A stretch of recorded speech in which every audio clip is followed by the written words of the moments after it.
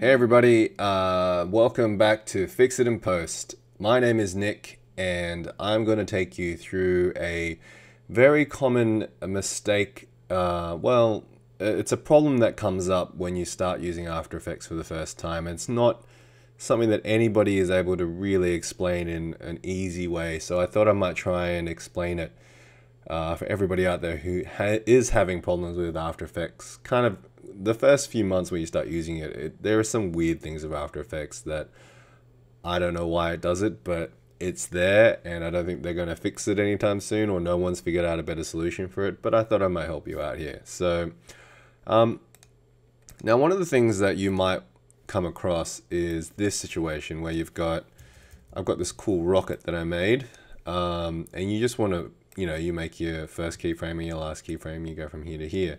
That's all good, because, he just flies across the screen, which is, or she. There's nothing wrong with a woman astronaut. There are many of them, flying across the screen. Now, what you sometimes want to do is that, okay, maybe you want to change the trajectory a little bit and say, go up like this. Now, as you can see, you might have originally thought that, oh, I just wanted to go in a straight line from there to there and then there to there. But what you notice now is that it kind of does a little bit of a curve. It's not straight, plus the rocket doesn't follow the path, but that's another story.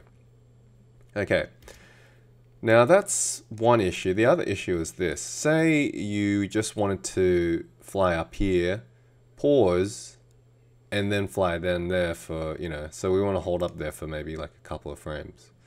So what you would do is you grab this keyframe, we'll move it here, and then we'll highlight it, then we'll go and copy it, and then we'll go here and we'll paste it.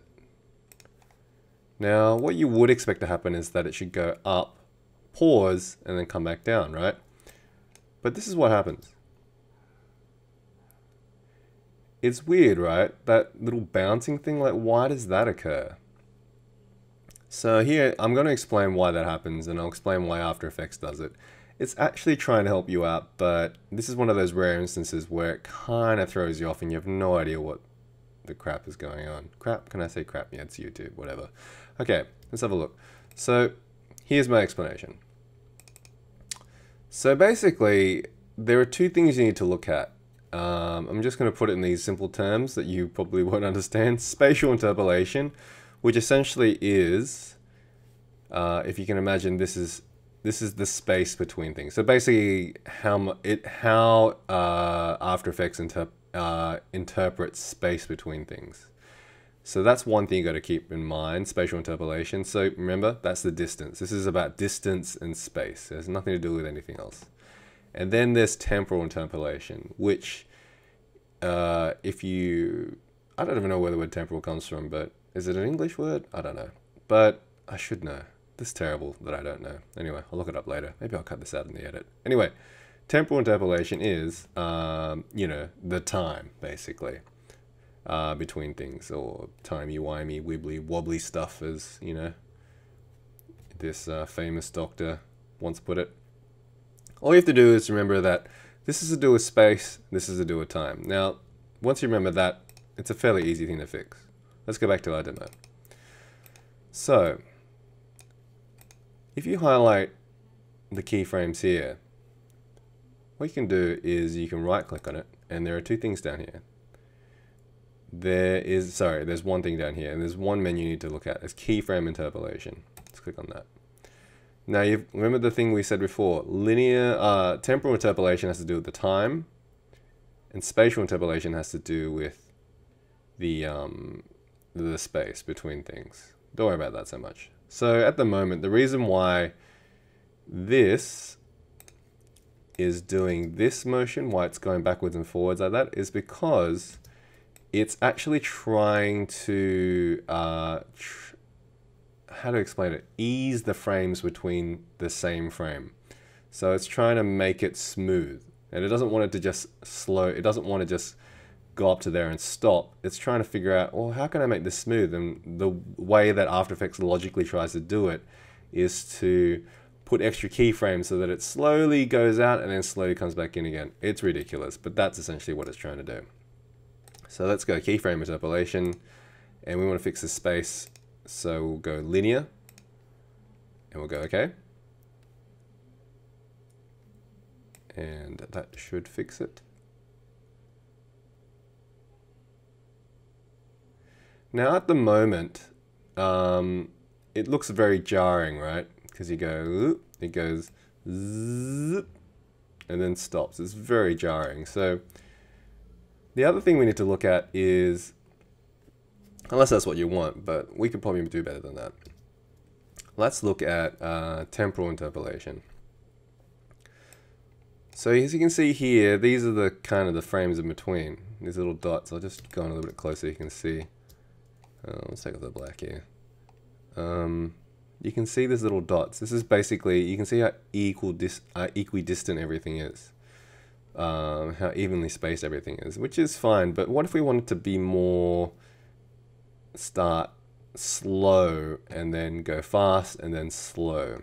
So we can do that a couple ways. One is to, you could right click everything and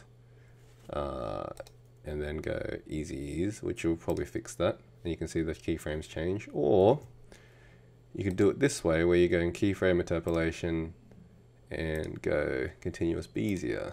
Well, it's not amazing, but it is what it is, and it'll work. I might delete this frame because I think it's just too little frames to make it look like a nice ease. I don't know why that doesn't look very good. Maybe this is just a dud tutorial. It is easing. It's just very, very subtle. Okay guys, welcome to the bonus round for those eager beavers out there who want to know a little bit more how to solve that path problem. Like obviously this doesn't look good. Like that's not how Rocket would go. You want it to follow on a path, right? So look, now I will tell you this. We had that problem before where, you put that keyframe there, then you put that keyframe there, and it does that little wibbly wobbly thing in between, right? So that doesn't happen anymore, but we still do want the curves to occur. So here's what we're going to have to do. Keyframe interpolation, spatial, you don't have to pick all the keyframes, just pick the first one. We'll just pick continuous Bezier so that we can at least put a nice curve on it. And the same with the last one. We're going to do that with the last one. Actually, we don't need that frame in between, do we? Because we want it to just go up and down. So let me delete that one. And we'll make that, we'll make that a continuous Bezier as well.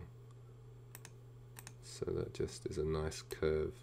So as you can, it's cool. We've got these Bezier handles that we can pull out. I mean, you can make this go wherever you want, really. And we could do this sort of motion. Now, just say you did want to do that kind of motion. Ideally, it'd be kind of cool if it followed this path, right? But as it stands, it's not going to do that. In fact, it's not going to do anything like that. It's just going to do something ugly like this. Woo! Which is kind of cool, I guess. But let's see if we can do one better. So what you can do is right click, transform, and go auto orient. Then go orient along path.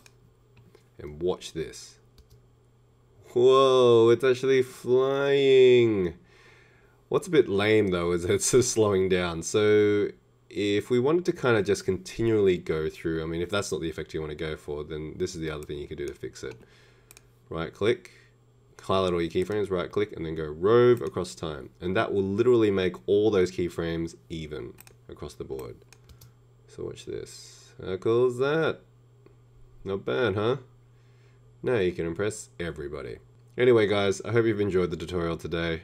There's more stuff coming down the pipeline, more stuff on animation, and I hope to see you soon. Check out the other tutorials, and if you haven't seen Deadpool, go see it. It is awesome.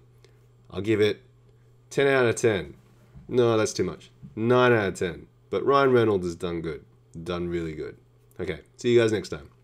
Hey guys, if you liked that tutorial, then maybe you would like to click on some of these ones. I can't promise they were as good as the one that you just saw, but they're not bad. So yeah, just click on one of the links, or consider subscribing, or I don't know. Hey look, I'll give you a free tip if you subscribe. Invest in Lego. Okay. The Lego Death Star 2 actually you could buy it in 2005 for $379. It's now valued at $5,000 something dollars. So Lego's a better investment than gold. Free stock tip. You heard it here first, people.